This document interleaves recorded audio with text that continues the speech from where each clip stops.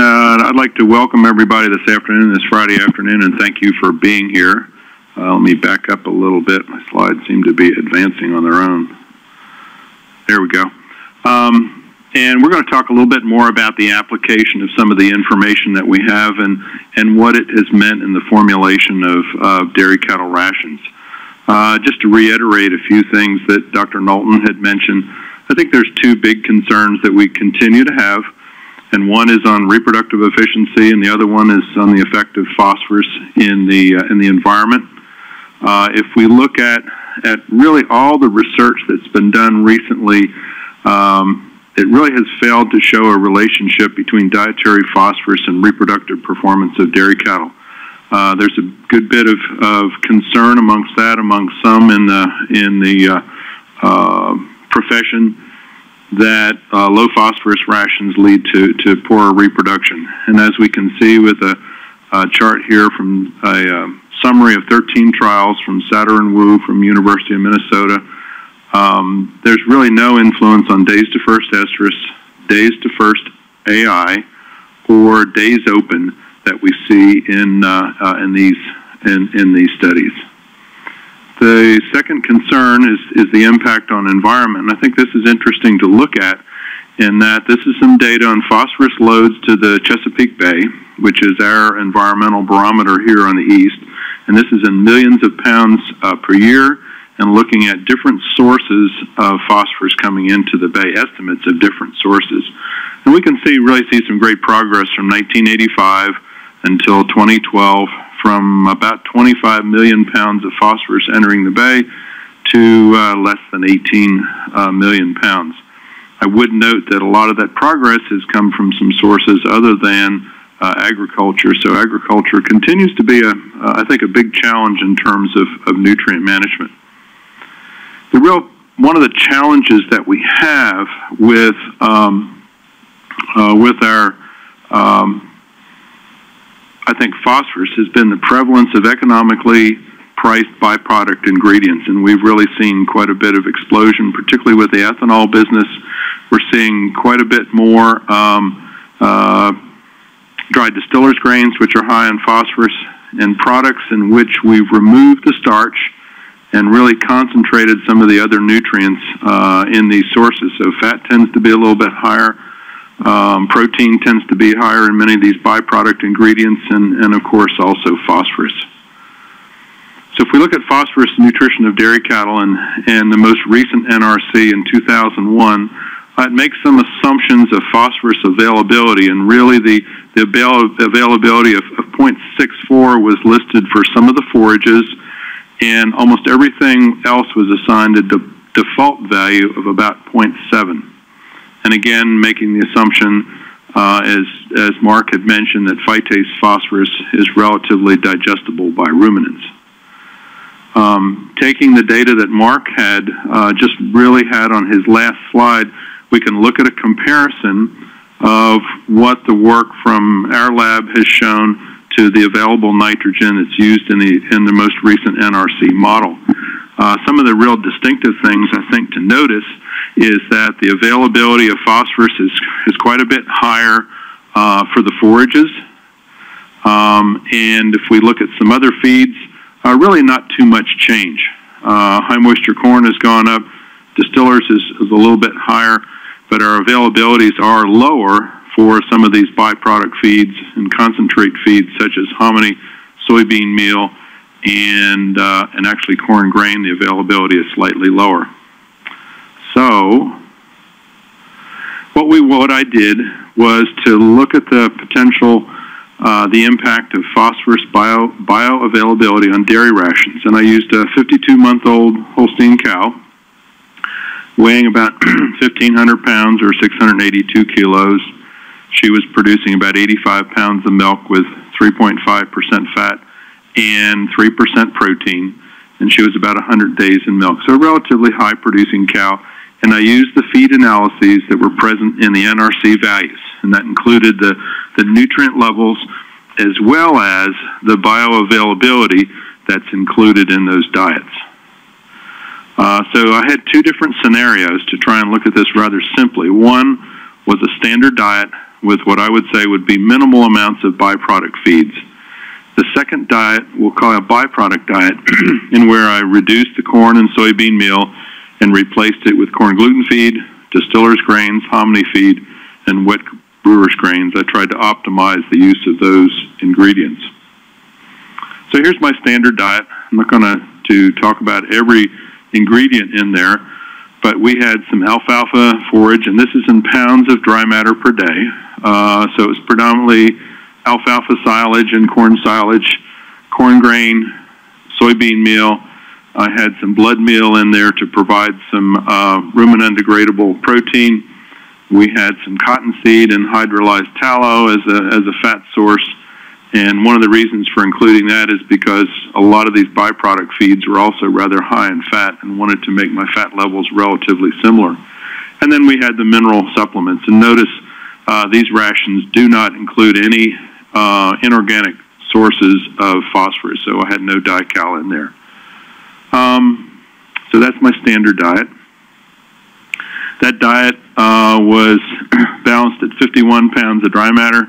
The NRC model said that intake capabilities were 55.1 kilos, or pounds, excuse me, so we're balanced it well within their ability to consume that diet. Using the NRC model, we predicted there was sufficient energy for 86.5 pounds of milk and enough metabolizable protein for 83.1 pounds of milk for those cows. The phosphorus requirement is 0.131 pounds, or about 60 grams of phosphorus. I noticed Mark had about 80, so his cows are a little bit higher in terms of production. Total absorbable phosphorus was 0.128, or about 58 grams in those diets. So we were just about in balance. We had a deficiency of about 1.4 grams a day. And I think looking at Mark's slides, we'd all agree that with our knowledge and with the flux of the pools, that was essentially in balance.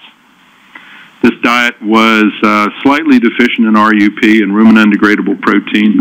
Had about 16.7% protein, about 33, almost 34% NDF, and 28% forage NDF. And we can see the calcium and phosphorus levels in that diet, and it's about 5% fat. So if we compare this now to a byproduct diet, forage levels were very similar, but remember I pulled out quite a bit of the corn grains, and now I'm down to 2.6 pounds of corn grain dry matter, about 1.8 pounds of soybean meal. I've kept the blood meal in there, but now I have hominy feed, which is somewhat similar to corn with higher fat, some wet brewer's grains, distillers grains, and corn gluten feed to replace that protein and energy that was coming from corn and soy.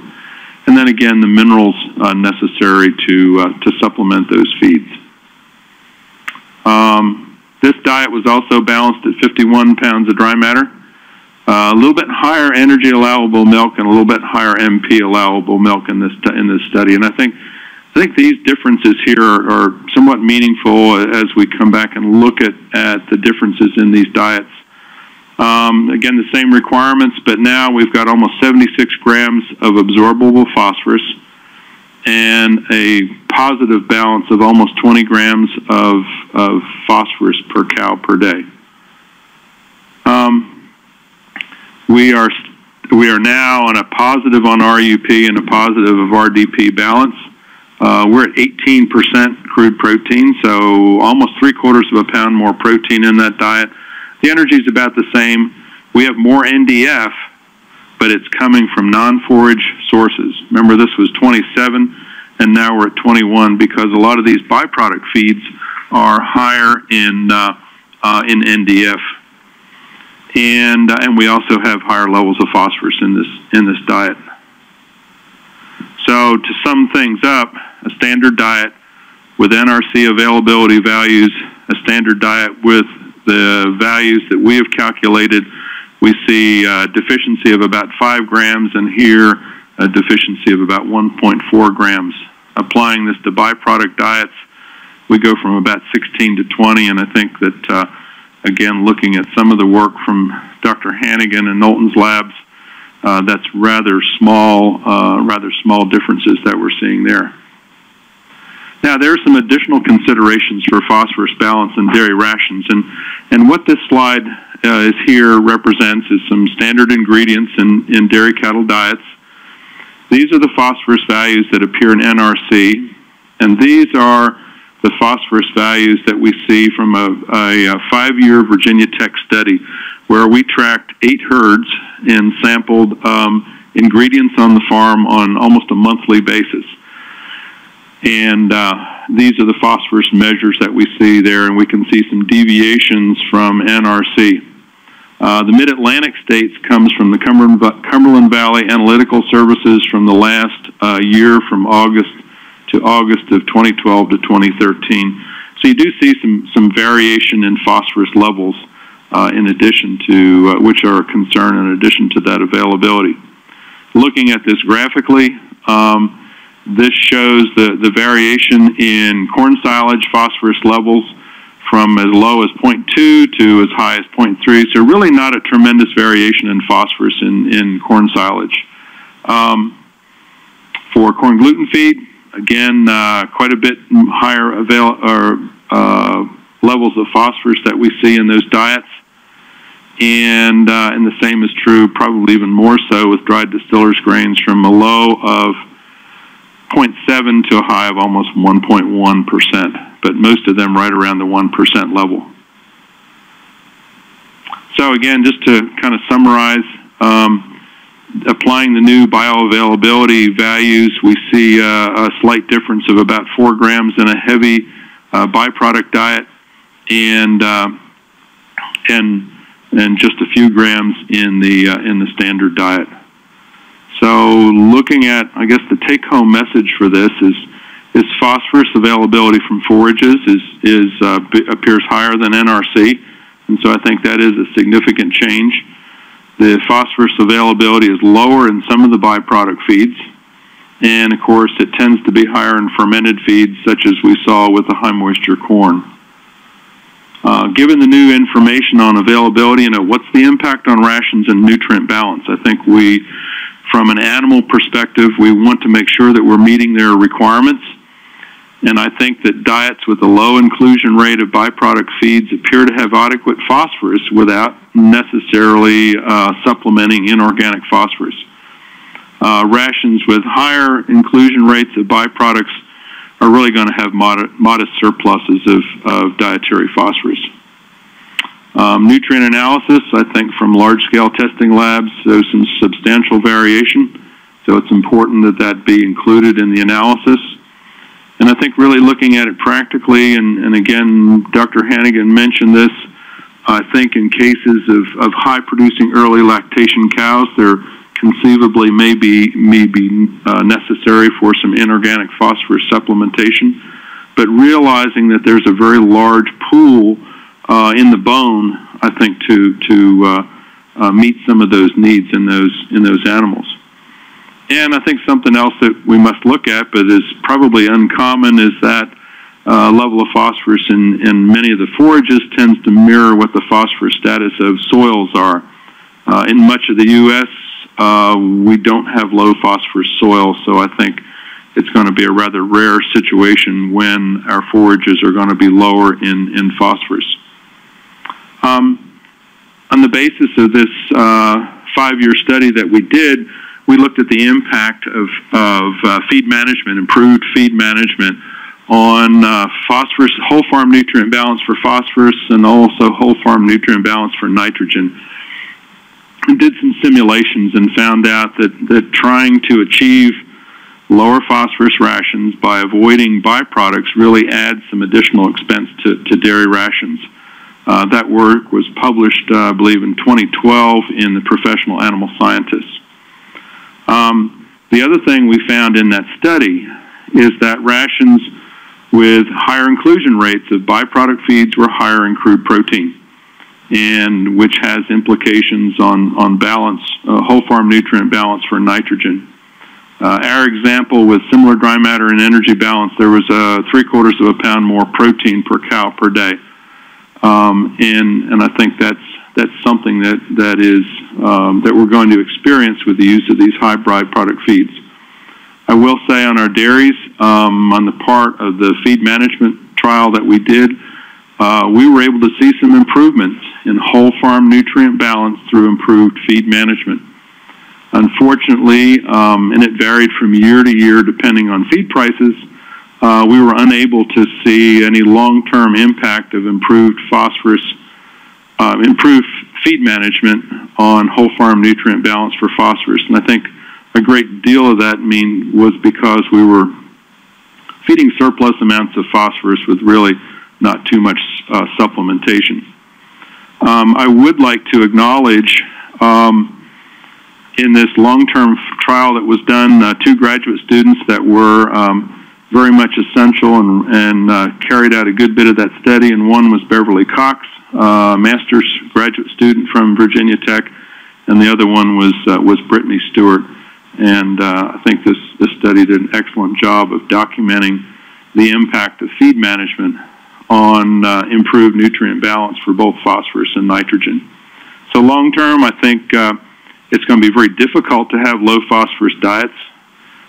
It's very challenging to find those ingredients that are that low. I think the use of byproducts is a fact of life in the future. We must dispose of these feeds in some manner, and I think processing through animals, and particularly through dairy cows, is a logical use for that. And so we're going to be dealing with some of those challenges in surpluses of phosphorus on dairy farms.